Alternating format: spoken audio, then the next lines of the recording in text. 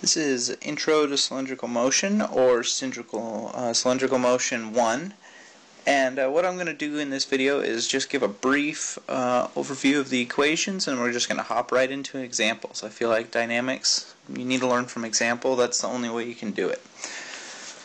So with cylindrical coordinate system, we're going to have different coordinates planes now. We're no longer going to be based off of the XY coordinates, but now we're going to be based off of normal and tangent. So what I'm going to do here is draw us a quick little, first of all, I'll draw us a circle.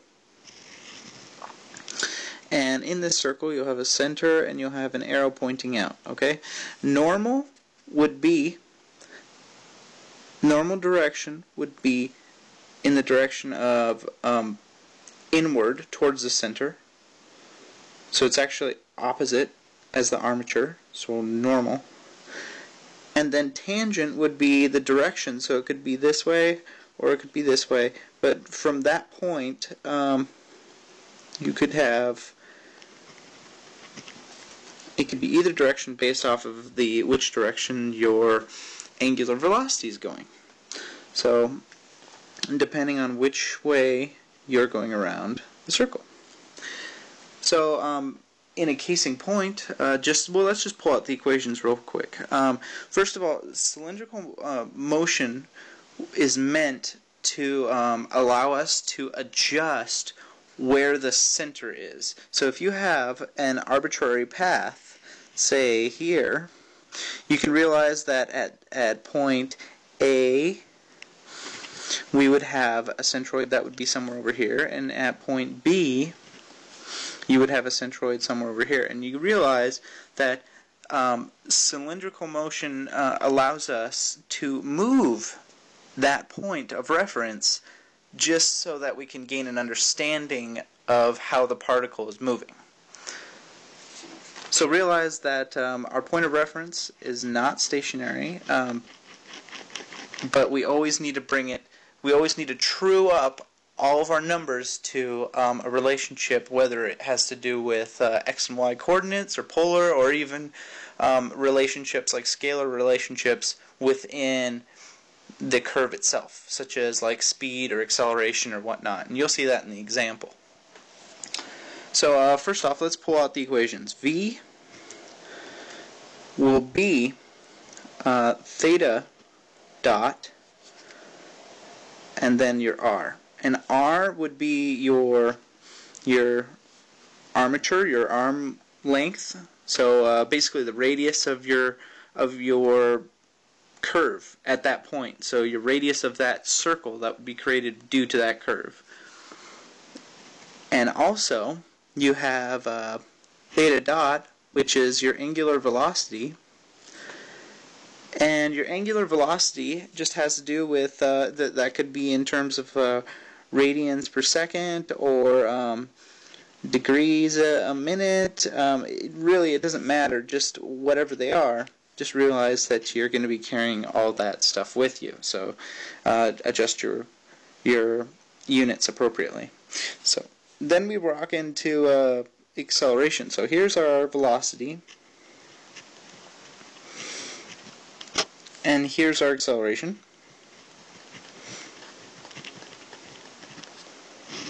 Okay. Acceleration has a somewhat unique relationship. You'll have acceleration at a given point will be v squared over rho, and this is in the n direction, normal direction, plus your velocity, or I mean your acceleration along the path, tangential direction. So what is this saying? This is saying your velocity squared, right up here, and then divide it by what I'm going to call R. This is R. So it's your velocity squared over R, and that's going to be somewhat of a pulling force. So if you have a given curve, like what we're going to see in a problem, if you're going 10 miles an hour, or 10 miles or 10 feet per second or whatnot, and you have 100 foot feet per second, feet per feet. So what you would get is 10 times 10, right? You would get 10 squared over 100, which is equal to 1 meters a second squared. And all that is that saying that we have a normal force. So if there was, for that particular particle, you would have an acceleration to the left or towards the center at 1 meter a second squared.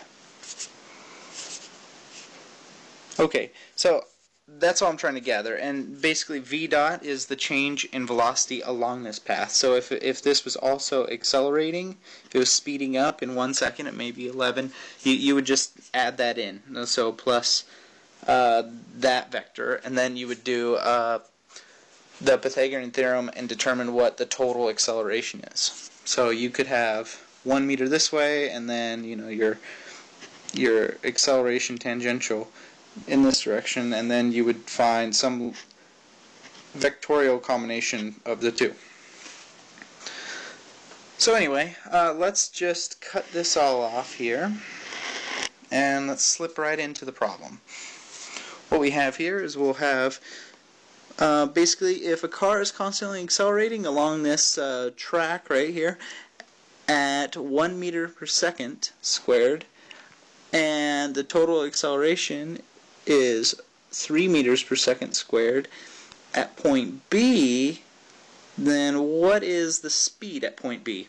Okay, well, I mean, all you have to do is you say, okay, well, we know the equation for acceleration for cylindrical motion, so let's just put that down first, and then we can pick apart the equation. So acceleration at B is v squared over rho, and this is in the normal direction, plus v dot in the tangential. Okay, so we know that, first off, we don't know what velocity is. We know what the total acceleration is. We know that that's 3, so that will equal v squared over rho, which is 50, and remember this is in the normal direction, plus v dot, which is going to be 1 meters per second squared, and that's in the tangential direction.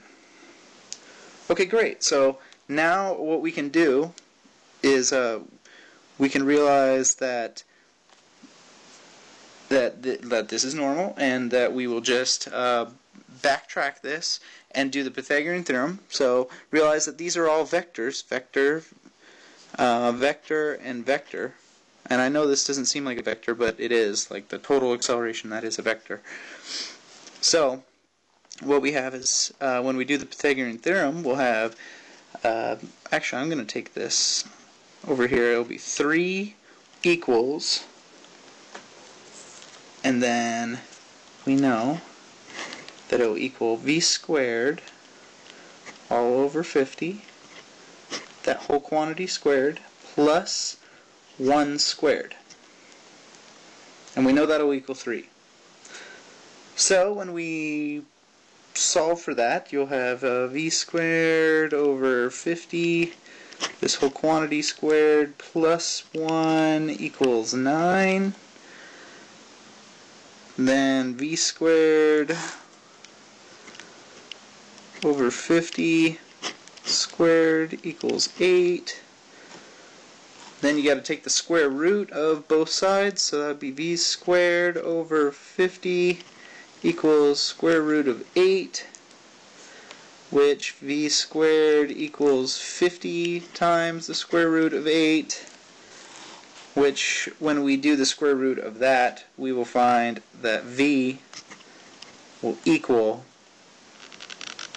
11.89 meters a second. Kind of handy, and I hope you found this useful, and let's just skip on to the next problem.